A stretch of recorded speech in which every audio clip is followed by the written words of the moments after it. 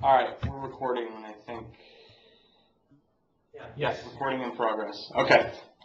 And you guys will have the recording after the fact anyway. So, the Edge server gives users access to all the link services without a VPN.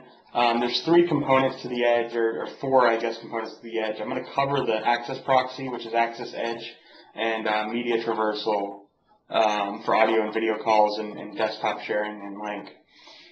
And it also provides federation and public IM connectivity and online meetings to external anonymous users or external federated users or anything. So what the Edge doesn't provide is anything that's a website. So this is where the reverse proxy role comes in. This is the address book, DL expansion, which is a website on the front-end director, and then the landing pages for the simple URLs, meet and dialing, which is also websites on front-end or director. So I guess the simplest thing is anything that is a website goes to the reverse proxy. Everything else that's actually protocol-based, the SIP protocol-based, goes to the Edge server.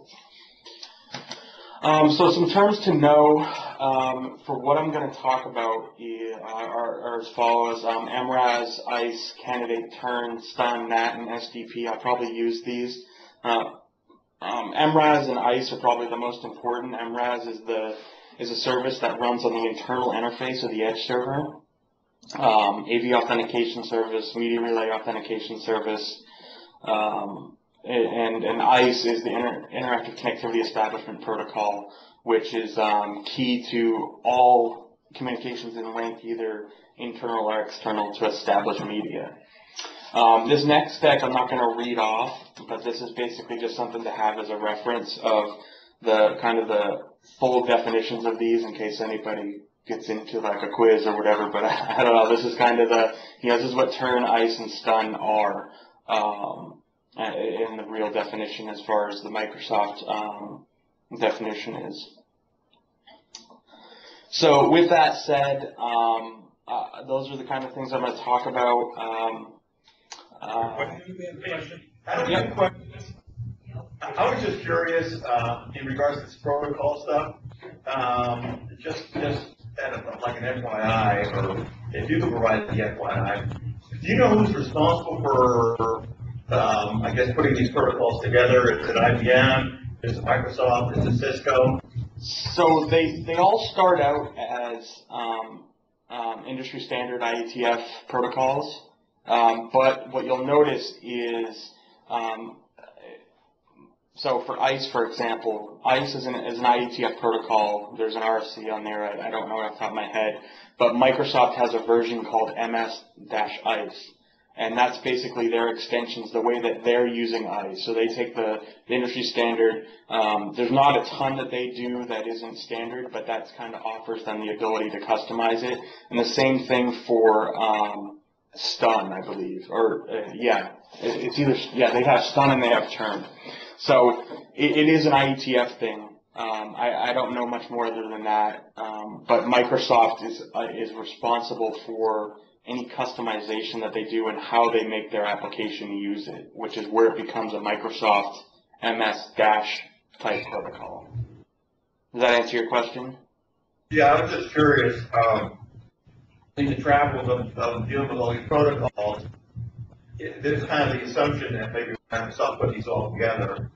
But in my career throughout Microsoft, IBM has certainly done a lot, and Cisco's done a lot also. So I'm just curious. Thank you. Yeah. I don't know where they started. I don't know who did the RFCs originally, but that's kind of the idea. These were pre-existing protocols. Microsoft inherited these. They did not create these.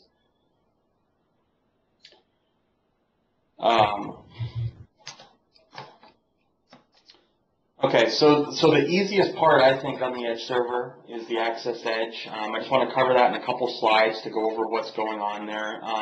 I keep referring to it lately as a SIP access proxy because that's kind of what the Access Edge does.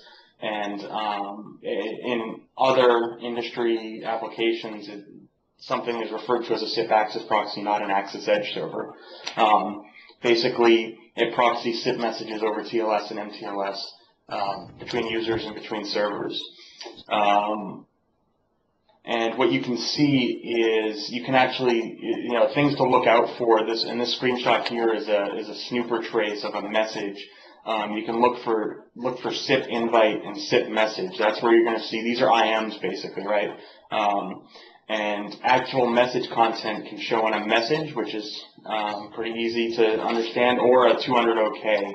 And an invite. So what you'll actually, I guess the key about this slide is if you're ever looking at snooper logs and you're trying to figure out if IMs are getting there, which isn't often that people actually have to troubleshoot this stuff, but this big block of unreadable text, that's an IM. So that's the encrypted message. So that's just something I wanted to show in case nobody's ever seen that before or wondered what that was. That's an instant message being sent through the Access Edge. This diagram here is pulled from the resource kit chapter. Basically, this is what happens with an external and internal user. It's a pretty basic. Keep going. Oh. It's a pretty basic exchange. Basically, there's SIP invites, SIP 200 OKs, SIP messages, and then SIP buys. So all of this information that I'm going to talk about too is covered in much more detail in the resource kit chapter. But basically, this is the most simple exchange of communications you can have between users back and forth. One user sends an invite, the other guy sends a 200 OK, then they start sending messages, and then somebody closes the window, and that's a SIP buy message.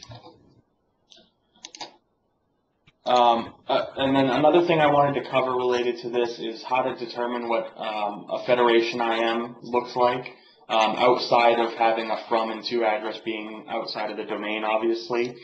Actually, federation messages get tagged as with this MS Edge proxy message trust attribute, and basically that outlines what type of federation this is. So this one here that we're looking at in this picture was an auto federation using the SRV records to this server, and it's a verified user, right? So you can also see this with public IM. It will say public IM and things like that. So it just kind of helps you figure out where that is. And this would be in a SIP 100 try-in message. So again, just something to reference if you're ever looking for that stuff. And one other key thing as far as SIP messages go that I think is always is a crucial thing to know is for every SIP proxy, which is an Access Edge director or front end, there will be a record route created. So any type of message, whether it's if it's a SIP message, it will get a record route stamped in there for every server it passes through. So this is great in troubleshooting. You can really see that. You can really see where everything is going. And again, this is all encrypted. You can only see this if you actually run Snooper either on the client or on the server side. So you don't have to worry about this getting intercepted anywhere and people seeing server names and ports. But if you're an admin trying to figure out what's going wrong or trying to figure out routing issues, this is really crucial because it really shows everything there. So if you're ever looking for that, just search for record route and you'll be able to see pool names, server names, IP addresses of everything that it passed through. So any questions about the Access Edge stuff? Like I said, I usually tend to think it's one of the more simpler ones. I just wanted to get it out of the way, but anything specific that you guys have around that, just let me know. All right. So now on to the fun stuff. Basically, we're going to cover what's involved in media relay. So when I say media relay, I'm talking any type of external user in link trying to talk to either an internal user, a federated user, MSN user, things like that. So these are the phases of establishing a media path. There's a phase during logon, which is where MRAS comes in, and that's also, if you were referring to it more on the industry standard type terms, it's a turn provisioning and for turn credentials. And then when a user, so that's during logon, that happens automatically, and then when a user is actually establishing a call, there's 5 phases there: address discovery, address exchange, connectivity checks, candidate promotion, and then finally media flow. So I'm going to cover each of these phases in detail next. basically, as a quick definition for what MRAS is, and I told you it's the Media Relay Authentication Service, lives on the internal Edge server interface.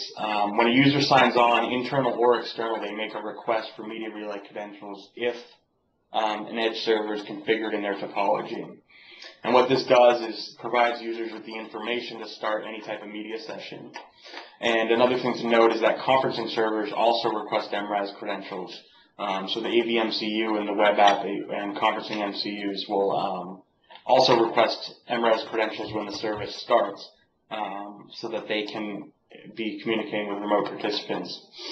Another thing that, it just popped to my head today because we were working on it, and something to think about is if you start integrating with things like Polycom for video conferencing, and what they're doing with Link, they're following these same protocols, so your Polycom systems will be giving MRAS credentials, your RMX or HDXs will be using the same thing. So if you're investigating that at all, this deck will be helpful in that as well, because it's essentially the same protocols that are being used for those HDX and RMX systems.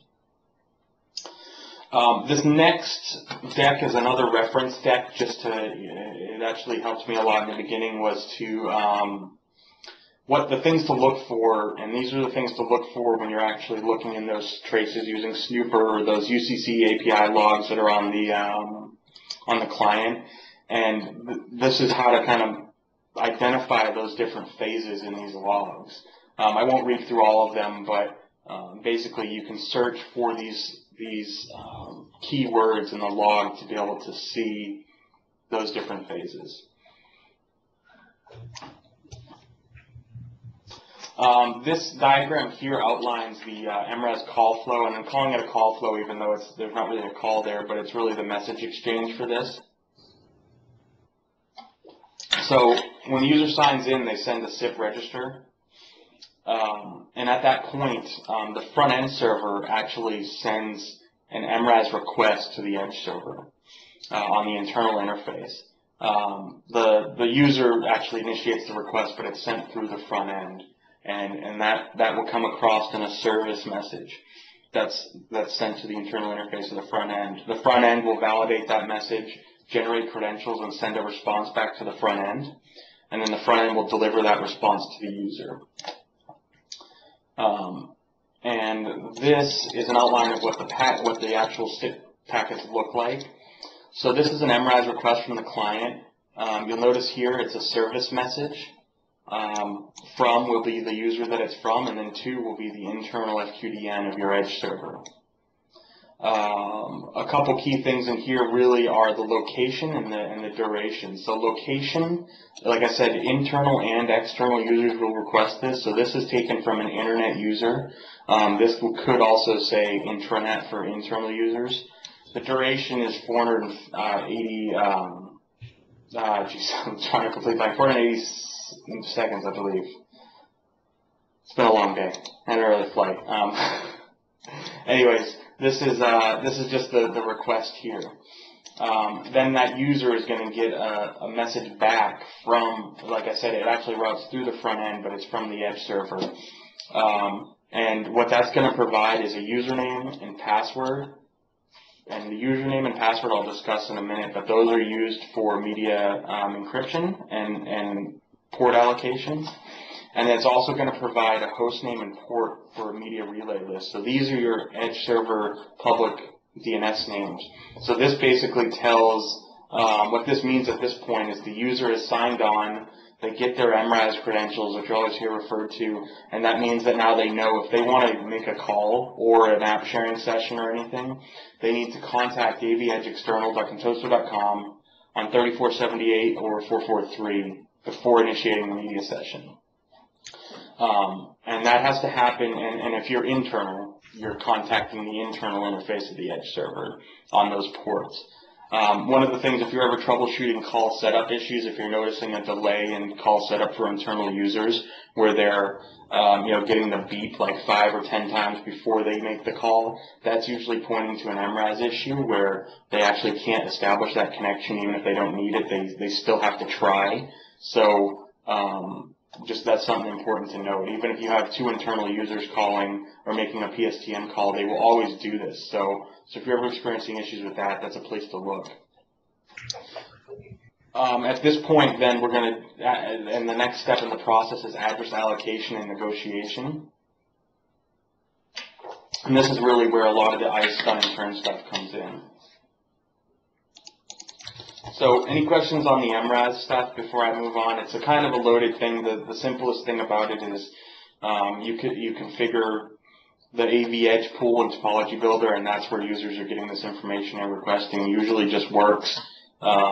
If it doesn't, it's usually a deeper issue. Okay. So ICE, this call flow that I actually have up here, again, these diagrams are from the resource kit. This is for a standard peer-to-peer call. So this really covers the ICE scenario, but this also is for a full peer-to-peer call. So and I'm going to cover what these steps are and then get into them in more detail after the fact. But basically, like with the IMs, there's an invite sent, obviously. In that SIP invite that the external link user sends, they're going to send a candidate list, and I'll cover what those are. And they're basically how these guys are going to talk. A 200 OK is sent back, and in this case, it's going to be routed through the Edge server. And that SIP message from the callee is going to also contain candidates. At that point, this red line here, this is the address negotiation here, where they're doing these connectivity checks, and these ICE connectivity checks are happening. And then finally, once they validate that they can talk, they're going to send back another SIP 200 OK validating that, and they're going to start sending media. So steps 1 through 5 happen before any media is sent, and I'm going to show you kind of how that all breaks down. There's actually a lot going on behind the scenes right when you click call, which is pretty crazy to see. To start it off, we'll just talk about ICE for a second. So candidates are a combination, and this is kind of a long-winded definition, but this is usually the best way that I can put it, is a combination of available IP addresses and randomly allocated TCP or UDP ports within the configured port ranges for the link client. And the reason why I threw in that last part is you can configure, whether you're doing QoS in your environment or you want to restrict the port range, you can configure a set at a minimum of 20 per modality port ranges. So those candidates on a client are allocated out of that port range, which is actually typically the 50,000 port range on the high-end port range there. There's 3 types of candidates. So this here is in the simplest scenario, because this can actually get pretty complicated. But in the simplest scenario, a user at home behind a home router, like your standard Cisco or Linksys router, has an internal IP address, which is the IP address assigned to the network interface. A reflexive, which is actually the public address of the home router. In whatever scenario this is, this is actually really referred to the public IP address of the closest NAT. And I'll show you what that actually looks like in the messages. And then a media relay address. So this is the AV Edge address. One thing to remember is that every IP address in the client is a candidate, including VPN addresses. So I actually have a blog post coming out on Nextop. We're targeting before the holiday breaks come up, so end of November we should have this thing live. That's basically going to cover what this bullet item means, but basically as a warning, if you are using a client VPN solution, SSL or IPsec, those are interfaces and those are IP addresses, and if you have an Edge server, you don't want that traffic going over the VPN for quality reasons, so just something to think about. And like I said, that post will kind of cover in much greater detail what the problem is and how to get around it with a couple configuration options. But that's why I said it can get really complicated, because I have an instance of VMware Workstation on my machine, so when I send an invite to somebody, I have like 20 IP addresses that come across as candidates, even though they're just these virtual NICs. So that's where you'll notice that this is just an industry standard protocol that Microsoft picked up and didn't really they didn't want to manipulate it, because this is how it works and this is what it's meant to do. So with all that said, this is the process. Remember I said there's the phasers, there's allocation. So what an allocation is you basically have to, those ports and everything are defined, but they're not allocated for a call until you want to make a call. So when you actually hit the call button on your link client, before the SIP invite is sent, the user has to allocate with the AV Edge server using those credentials that it got provided earlier. So what you see here is actually a allocate request going from my workstation, this is like an internal 192.168.1.138 address, to the AV Edge public IP on 3478 UDP. So this is me saying, hey, I want to make a call, give me an IP address and port to use, and this is where I'm allocating my media relay address. As far as your local candidates, like the reflexive and the internal IP address, your client generates those automatically because it can determine that. So in the initial request from the client to the server, the client will send a username, and the username was what they were provided in that MRAS authentication, and the username is going to be stored by the Edge server for the subsequent messages. So the important thing, media on the Edge is using SRTP, but it's not really using the certificates as much as it is a hash and username and password algorithm that everybody has to negotiate on. So that's often a confusing thing there, but really these username and password attributes are used to encrypt and decrypt the media on either end. One thing, if you're ever troubleshooting this or looking through it, the first request always fails. So if you go back here, when I sent my initial allocate request, I didn't send a lot of attributes. I just sent a username and basically a blank request. And a message integrity attribute is required for a valid provisioning allocate request, so it failed. But this acts as a connectivity check. And what the message integrity attribute is, and again, I get in like a long-winded thing about this in the resource kit book, but basically that's what's used by the server and client when relaying media traffic. And that's a hash of the username and password. So that message integrity is the key thing there. Then the user will use that hash to do the encryption. And as you can see, now that I've validated that I can talk to the Edge server for allocate requests, I send an actual valid allocate request. So this has a message integrity attribute, which is a hash of the username and password.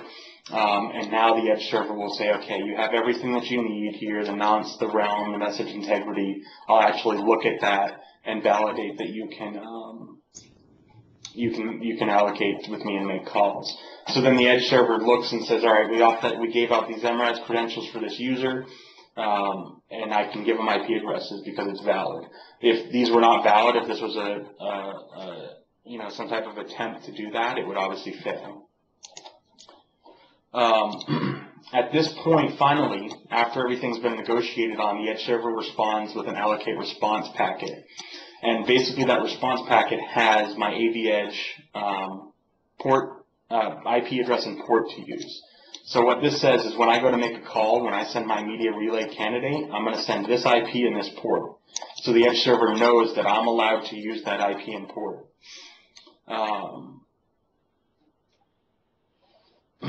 And something to think of, the magic cookie attribute is actually used, is kind of important too for the mapped XOR mapped address.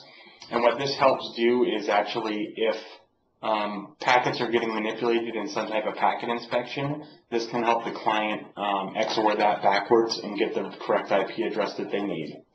So there's a lot of stuff that goes on under the scenes here to make sure that call is established. It's pretty crazy that all for Stun and for NAT really was where this came in. People said, hey, we have SIP can work when we have direct connectivity, but we need to make sure that it can work for the average home user that has these public internet connections. So a lot of stuff going on here behind the scenes.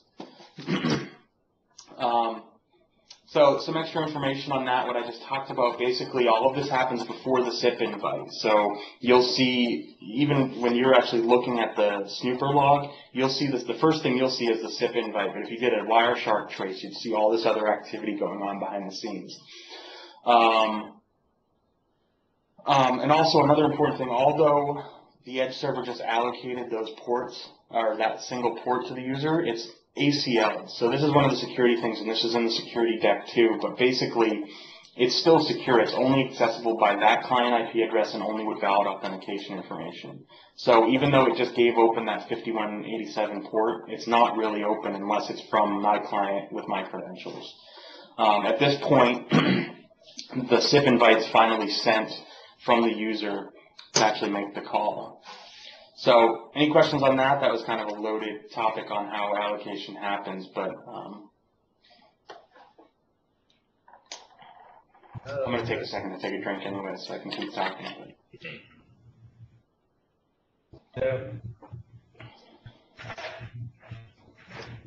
Okay, so this is where ICE comes in, and this is what I was talking about with, this is actually a trace from my machine, so you can see how overcomplicated my candidate list, but this is the AV Edge. So another important thing to remember is that Link prefers UDP for media, however it will use TCP as a fallback option. Obviously TCP, because of relying on the state of the connections, and it just results in poor audio quality, but it gives audio instead of having it fail. So you'll send TCP ports, which these are the AV Edge TCP ports. You'll send my reflexive addresses. So in this scenario, my public router address was this one here, and this was my internal IP address. So that tells if they were to use this reflexive address, that's how to reach me. Contact this IP and send in there that I'm going to be going to talk to this guy. And I actually had a discussion with somebody about this on the Next Hop site, and basically the question was, how is that reflexive address defined, right? So what opens the port? And basically what happens if I'm sitting on, like today, I'm sitting on my home network, I'll actually send an outbound connection, and that opens up a port to reply to on my home router. So that's how we get those NAT connections in. Even though my home router is technically all blocked off, no firewall ports open to allow traffic, if I open up an outbound connection, I can receive replies. So that's how we do that there to make sure that Edge works. Again, more TCP addresses, reflexive TCP in case UDP fails. And then these are my internal interface IPs, my host IP addresses. You can see, I'll tell you right now, these were the only valid ones, these bottom two. The rest of these were my VMware addresses. So you can kind of see that it can get out of hand if you're looking at this.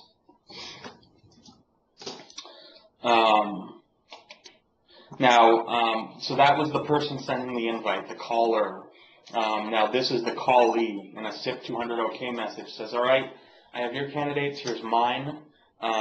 This here is the reflexive address, and why I've highlighted that is typically pretty much 100% of the time, probably 99% of the time, if you have two external users sitting at home or wherever they are, coffee shops, they'll talk on their reflexive addresses.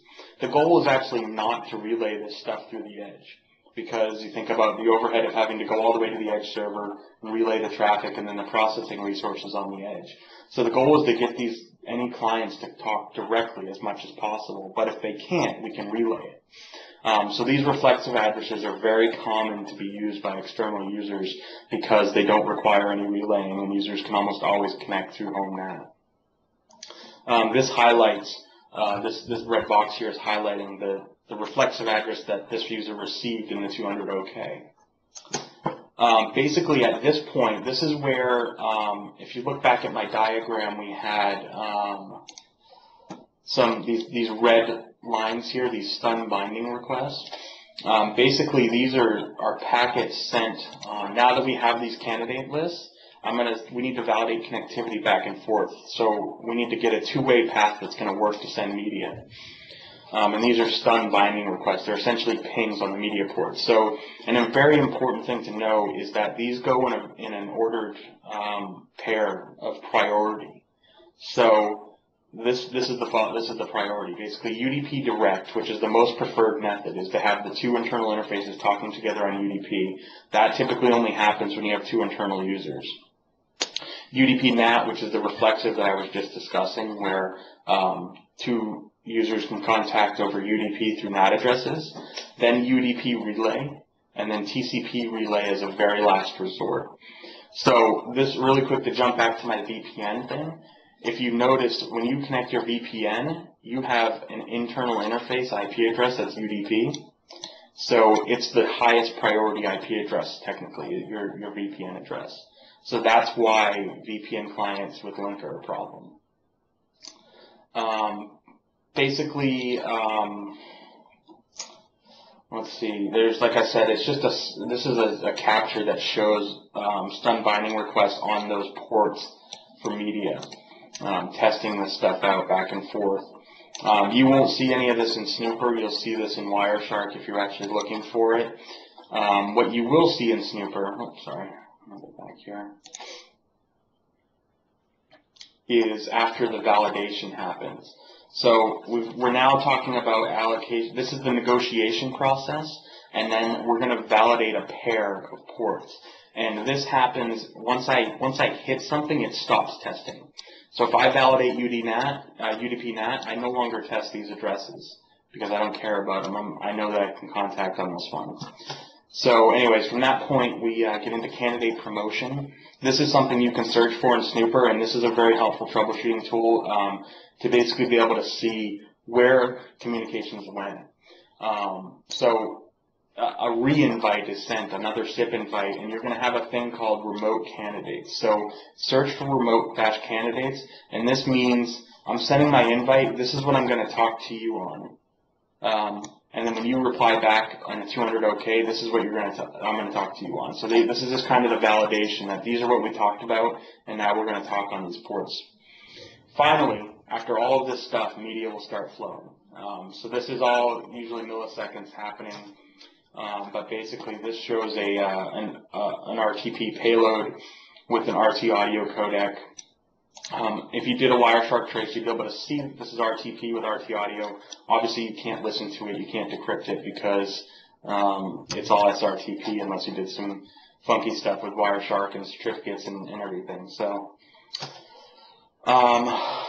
it's a duplicate slide, isn't it? Sorry about that. Okay, so we have media now. This is where the SIP by comes in. If somebody closes the window, ends the call, whatever happens, all of those port allocations are cleaned up, meaning they stop listening, they go away, they free up for future calls. And if another cool thing, if a monitoring server is deployed, a SIP service message is sent. If you guys are familiar with the monitoring server, that kind of captures everything that you could ever want to know about a call. And you'll be able to see it in a service message with a big chunk of information. So the reason I'm showing you this is if you ever a cool little trick is if you copy this and paste and save it as an XML file, you can actually open it right in Internet Explorer and have it be readable. Obviously, if you have access to the reporting server, it's much easier just to go to the reporting server, but this allows you, if you don't have access, if you're just helping troubleshoot, you can just open this up really quick and easily read that there was this much jitter, this much packet loss, things like that. So any questions about that? That's kind of a big, long thing. I thought I had inserted more questions decks there, but that's the phase. That's the media process. And this process happens for audio, video, and desktop sharing, because desktop sharing and link goes to the AV Edge.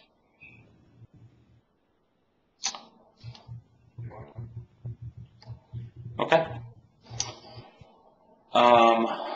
All right, so the next slide that I have is actually on the 50K port range. Again, just another reference slide, but basically this has always been up in the air back from R1 to R2. It was like a big security hole or a big problem to open these ranges. But now what these are essentially used for is federation and then also desktop sharing and file transfer. And this table actually provides you with a matrix of what you need to do. So if I'm federating with Live Messenger, I need to open it outbound. Typically with Link, we need to open those RTP and TCP ports outbound for the most basic scenario with Link. If I'm federating with an R1 client, I need to open them inbound as well. So if your organization knows that you may have R1 partners that you want to do audio with, you got to open those inbound. But every Link deployment should have these open outbound, basically, to enable all functionality, including sharing and file transfer.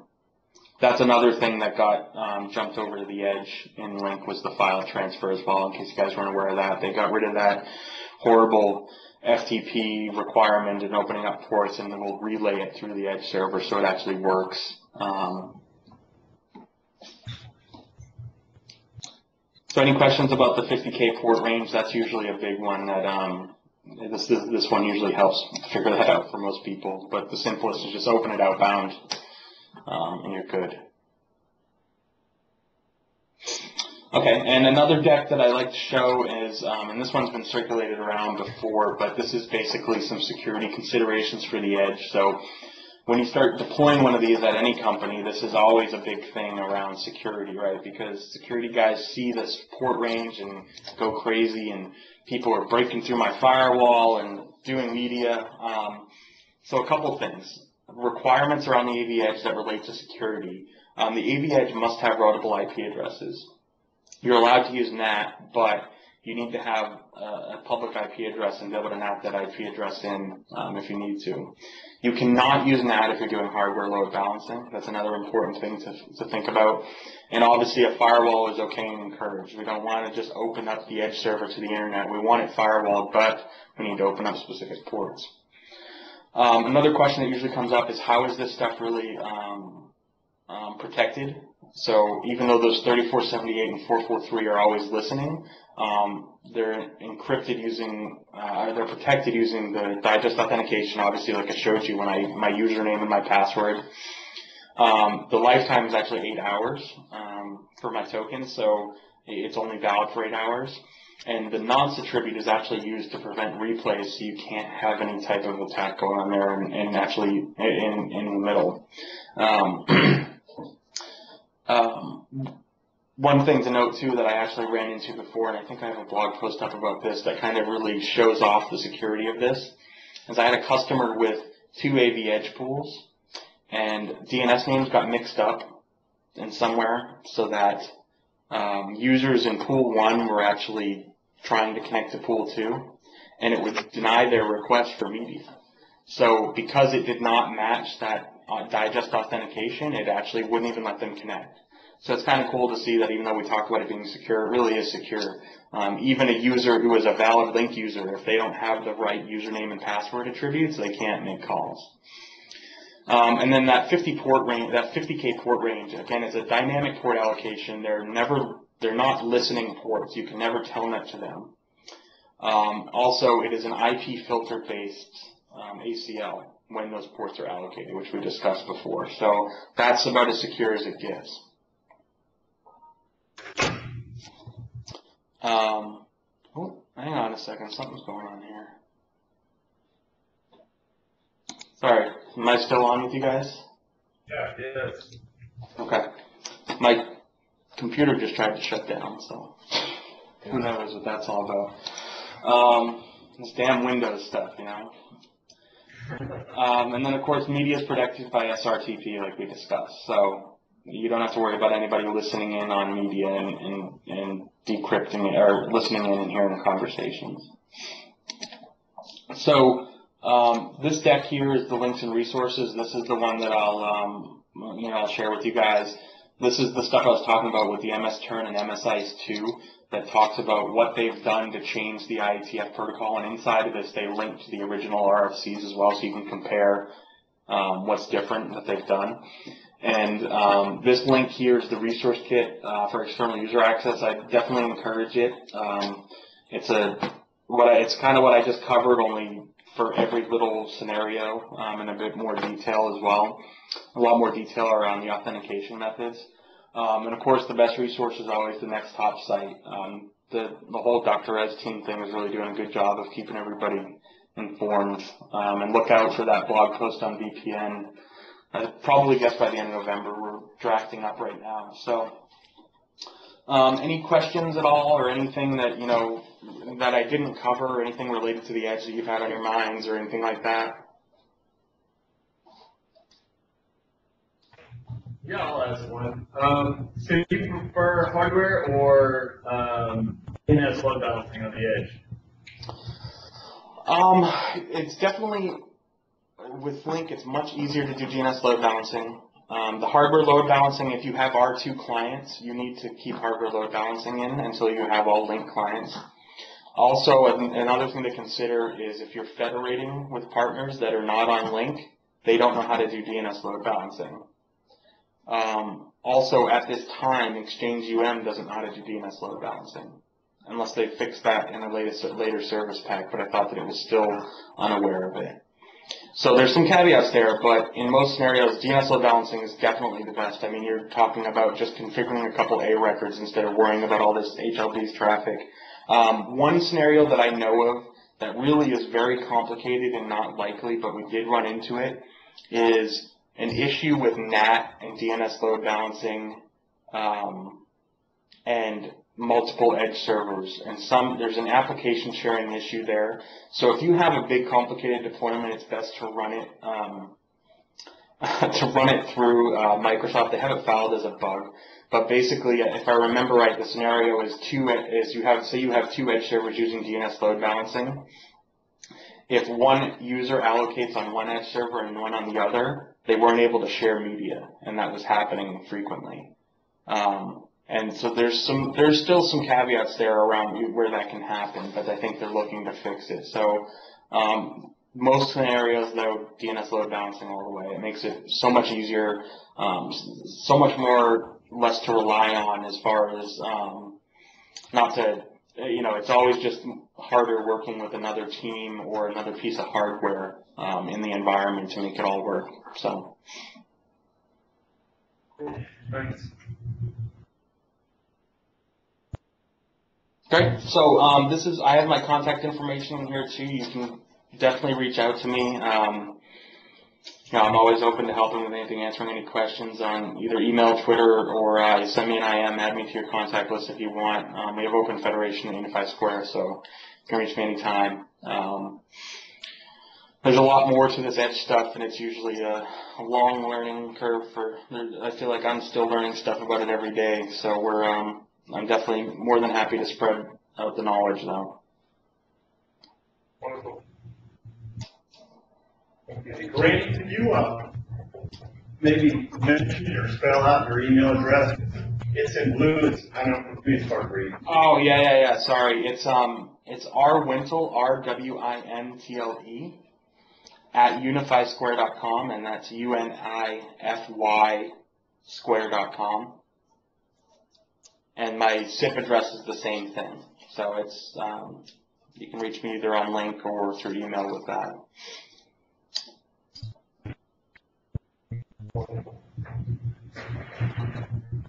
Thanks, Randy. We really appreciate it.